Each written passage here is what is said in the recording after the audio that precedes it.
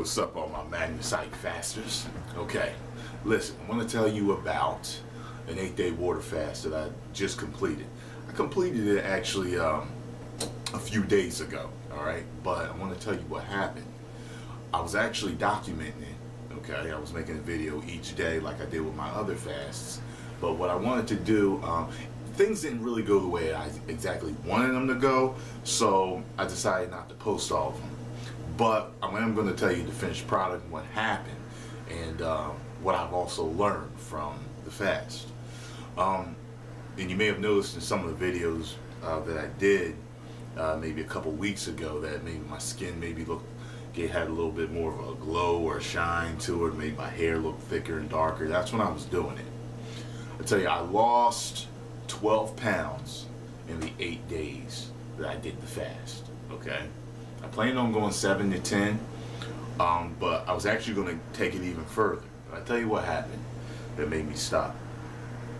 One thing I learned, and it kind of occurred to me when I was thinking, and I was watching different fasting videos and I was reading on fasting while I was fasting, is that people, especially in the past when they fasted, because their diet was a lot more nutrient rich, when they would fast, they would be able to fast a lot longer than a lot of us without having any adverse reactions.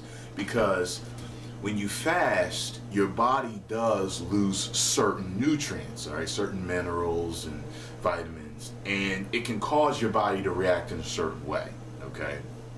Me, for example, I was starting to get sleep apnea, and at that last 7.5 days, I started to get arrhythmias, okay?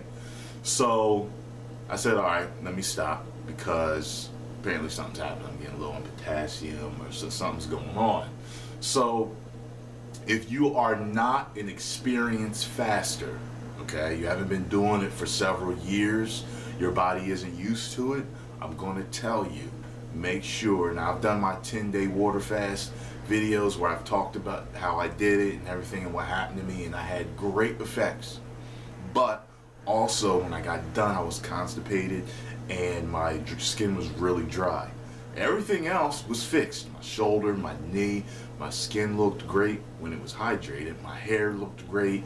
You know, I had energy like when I was a kid. I mean, it was wonderful. But I'm just saying, if you're not experienced, you're going to ease yourself into it. So make sure you start out doing 1 day a week. Then you do 3 days the beginning of every month. And then after every 3 months, you're going to do, in the beginning of that next month, you're going to do 7 to 10 if you can. If you start to get, any adverse reactions, you might want to back off. You may also want to do your fast supervised by a physician, natural health care physician, okay, because they're going to know what you're doing, and any other doctor, oh, you're starving yourself. When people tell you you're starving yourself during the fast, you are not starving. You know when you're starving? You're literally starving when all your body fat is gone and you have no more nutrition left in your body. That's when you're starving. So that's the difference.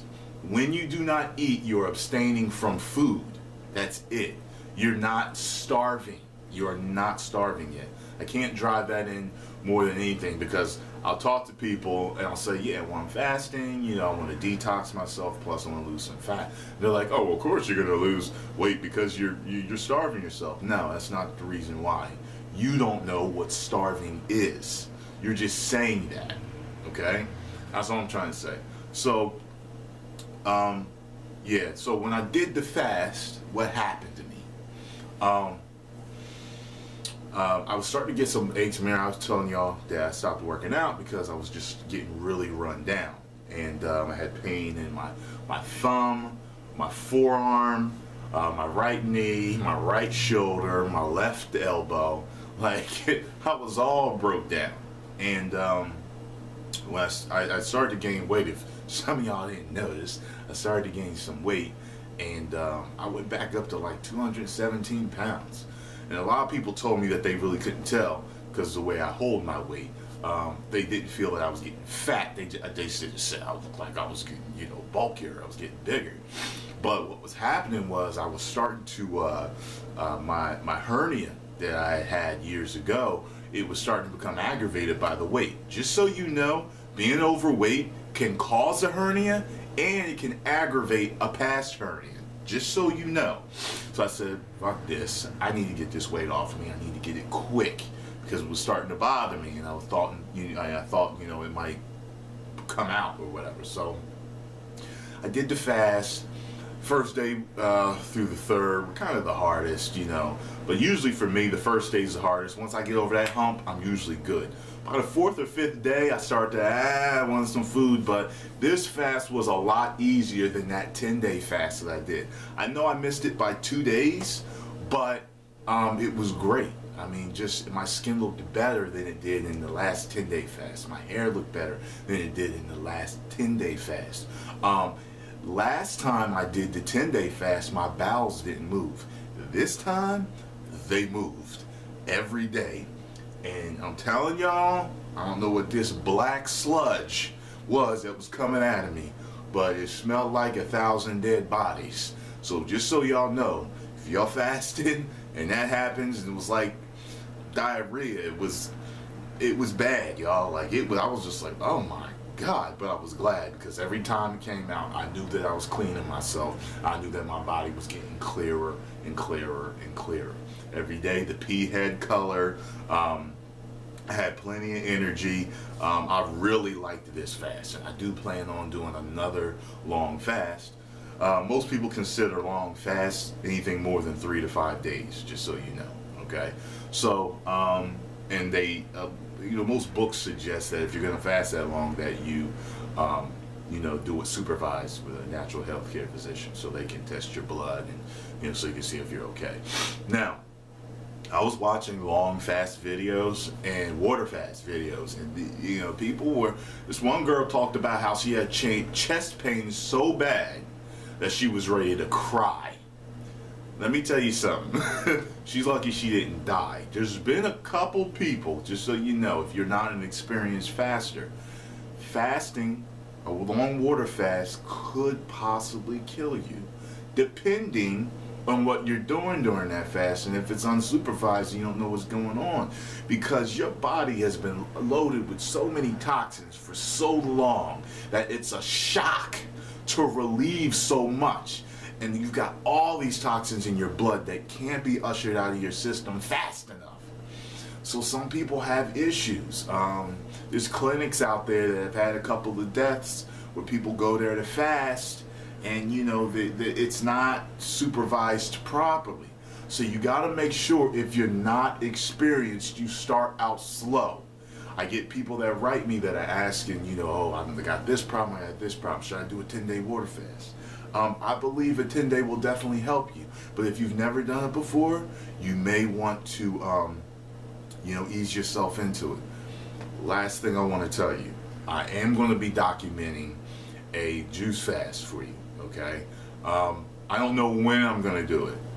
I planned on doing it in February. For the whole month of February, I want to do a juice fast, organic juice. I'm mainly going to juice organic apples and just drink water. During a juice fast, you're supposed to drink water. Okay. I may take my athletic greens, which is hardly has any calories at all. It has all the nutrients I would need just in case to get me through, just in case any adverse reactions would happen again. But that's the main point of a juice fast. You're getting nutrients while cutting down the strain on the digestive system. Because when you juice, boom, it hits the stomach, the nutrients just go right into your bloodstream. You got what I'm saying? So I'm going to be documenting that. Okay, I plan on doing it. I probably won't be uploading a video every day. I may either do a video every day and then put them all together in one long video, or I may do them all and then release them all the same day, or I may do them weekly. I'm not sure how I want to do it yet. February is coming up real soon, so you know, yeah. But yeah, that's all I got to say about the water fast. Make sure you do your research. Make sure you ease yourself into it if you never have done it. And yeah, that's about it. I felt great. My thinking was clear, everything. My eyesight improved.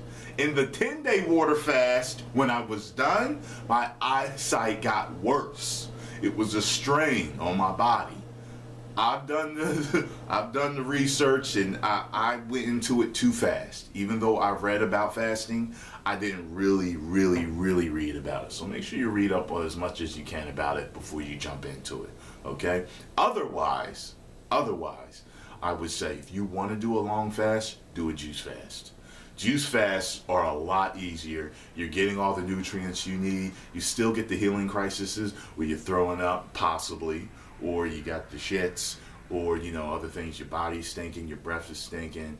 Different things can happen to you when you fast, but that's your body cleansing itself, getting rid of all those toxins and building new tissue up. Okay, just so you know, lost 12 pounds in those 8 days.